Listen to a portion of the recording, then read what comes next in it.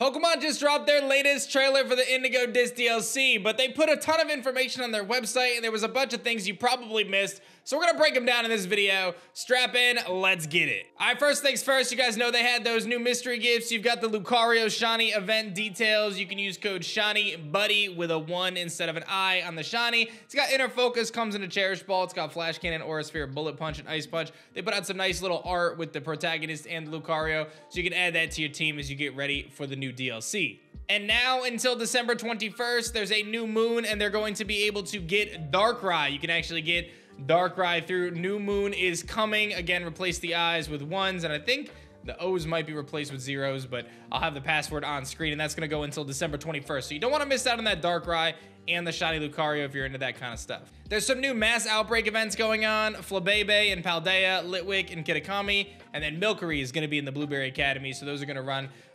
basically until the 21st from the day of the DLC dropping for the Milcery. So if you want to grab some of those shinies, that'll be the opportunity to do so there. Dialga, Palkia are in Terra Raids as of the 7th, so you can grab those as well. Take them on in 5-star Terra Raids. Those are going until the 21st as well. Now, we know that there's going to be a new feature, synchronize with your Pokemon and explore your surroundings. So in the DLC, you can use a device called the Synchro Machine to see the world through the eyes of your Pokemon, kind of mystery dungeon-esque. So you can move around, have them battle the wild Pokemon, and you can play the game in a fresh and new way. You can use the Synchro Machine when playing in the Union Circle and get to experience this feature with your friends. We saw that there was a big focus on new legendaries that you can hunt for, and it's important to note that you have to meet certain conditions to unlock various encounters. So basically you can encounter these different legendaries like Kyogre and all sorts of stuff, but you gotta talk to Snacksworth at the Blueberry Academy. When you've met these different conditions, he'll give you snacks that you can encounter specific legendary Pokemon back in the Paldea region, and he'll give you his extensive knowledge of these Pokemon to help you kind of find them and ultimately get them. So this was something that was heavily leaked and hinted by the leakers, and you know, they kind of posted pictures of a bunch of like chip bags and snacks and stuff like that, and it all comes together now that we got to meet Snacksworth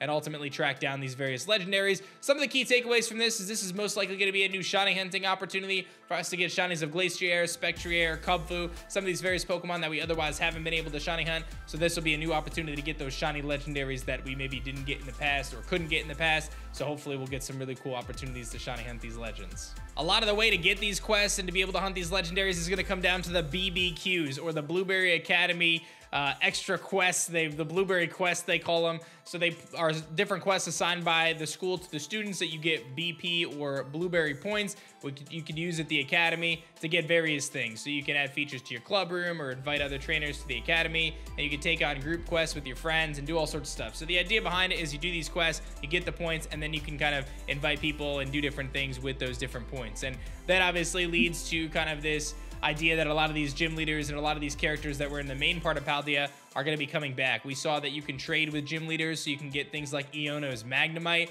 which I thought was pretty cool. This is one of my favorite takeaways from the trailer today, is that this opportunity that you can trade with Iono, other trainers, and maybe get some really cool Pokemon. And I hope this is something that they kind of look at in the future. I think it'd be really cool to get, like, you know, Blaine's Charizard, like the OG Pokemon cards, right? Or like Sabrina's Gengar or whatever. Like, I think that that would be a fun way to kind of enhance upon the idea of titles, which they've used in the past, like, you know, Crobat the Cloudy or whatever, being able to get these different gym leaders Pokemon. I think that'd be really sweet, and I think they could even take it a step further. I saw some conversations on social media about getting content creators involved, like, you know, Wolf Glick, or say John Park's Pachirisu or something, right? Like, that's a really good example. Or like, you know, Wolf Glick's Gothitelle. I remember he was running, you know, in a previous VGC event.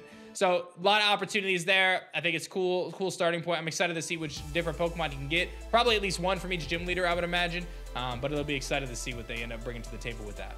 We knew that there was going to be new throwing styles. They're adding in 6 different throwing styles: left-handed, reverent, dainty, smug, elegant, and twirling. So you can donate the BP to the baseball club. It looks like you could change how you throw your Pokeballs. There's different throwing styles, so you can ultimately change this. This was a feature back in Sun and Moon in the Alola region, if I remember correctly, and they kind of ditched it in some of the recent games, but it's cool that they're bringing it back, so shout outs to that. Probably the biggest and most groundbreaking aspect of this trailer was Kieran's new look. If you missed it, I missed it on my first watch, but Kieran has a completely different vibe now. They changed his entire appearance, and I think that there's some really important features to this. So the idea behind this is we know that the Loyal 3, Okidogi, Monkey Dory, Pheasantipity, we believe that they were controlled in some way by this new legendary or mythical Pokemon, Dokutaru, this Peachy Pokemon, Peachy Keen, whatever it's going to be called. This poison-type Peach Pokemon apparently has kind of taken over these various Pokemon, the Loyal 3, and ultimately corrupted them in a way where they wanted to do its bidding, essentially, right? So the idea in this DLC is that there's going to be some side quests related to Kieran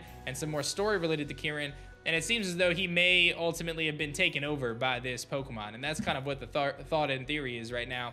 It's very clear that he has a new appearance. He's definitely a different trainer altogether now. Same guy, but it's very possible that he has the new Toxic Chain Pokemon, or maybe he's even been infiltrated by the Toxic Chain Pokemon. Moxie had a pretty good post about this on social media as well, and you know, there's a lot of thoughts that maybe his hair braid kind of turns into this, and then there's a shot that you can kind of get from the back that Pokizutami had pointed out that indicates that maybe this Dokutaru, Peachy Keen type Pokemon actually infiltrated Kieran altogether, and it's actually attached to him at this point, much like Lusamine and Nihilego back in the day, or Lily back in the Sun and Moon days. So it seems like we might be exploring a similar theme here with Kieran and his Pokemon, and this is probably the thing that I'm most excited to see, is being able to kind of adventure through the Blueberry Academy and kind of find out what's going on with Kieran. As much as I didn't care for his story in the Teal Mask, I feel like the fact that they're expanding on it and it seems he's taken on a whole new life, I got to give him props on that character development. I'm excited to see what they brew with this.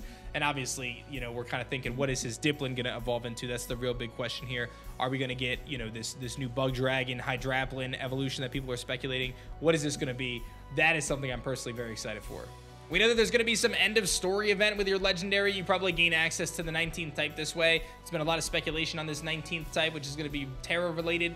And it seems as though there's going to be something going on with your Koraidon and Miraidon. They have red eyes. They look very enraged. There's something going on with them. Blaze Incineroar made a pretty good post about this. And I think that there's a lot of speculation about these legendaries, but there's going to be something going on with these, whether you're going to be able to, you know, get a new form on them or something. I wouldn't be surprised if that happens. I do find it funny that the official reveal for Blood Moon Ursaluna also came today. So they went this whole time without officially revealing it, but they did drop its sprite and they did confirm that Blood Moon Ursaluna is indeed on its way, or it's already on its way in the first part of the DLC. So we're sitting at about a week from the release of Indigo Disc, and they didn't give us a ton to work with here. They showed off some new features, but not really any new Pokemon, right? I think for me, I was hoping to get an Entei form, a Terrakion form, or figure out what the 19 type is, or something related to that, but unfortunately that was not in the cards for us today. But they did give us a lot of information when you kind of peel back the peach, or in this case the onion, or vice versa. You know, we got a little bit of stuff here to give us some, you know, some information to hold us over. But